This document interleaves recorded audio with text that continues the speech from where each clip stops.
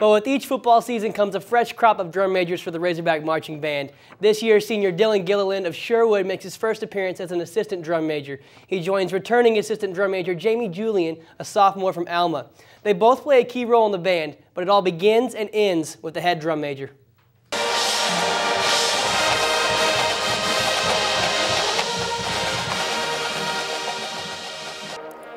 Leading the way for the 2013 Razorback Marching Band is head drum major Nathan Cunningham of Conway. This is his second year in a row being selected as the head drum major. Cunningham is very thankful for this honor once again. It means a great deal to me.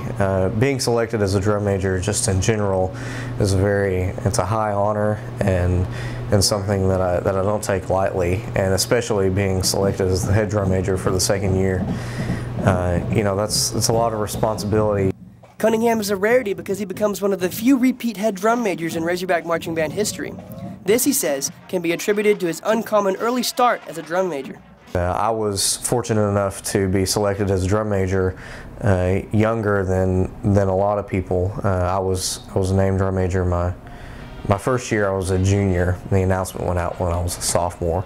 So my first year was a junior. The second year I was a senior, and then this coming year I'll be a fifth-year senior.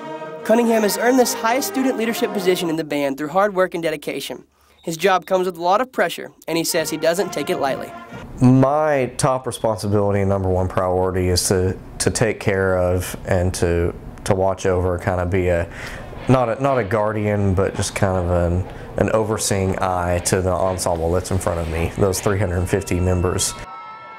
Now, their audition process included teaching fundamentals, conducting a live band, and demonstrating the traditional drum major strut across the field. They finished it out with one-on-one interviews with the head band director. For UATV, I'm Tyler Wessner.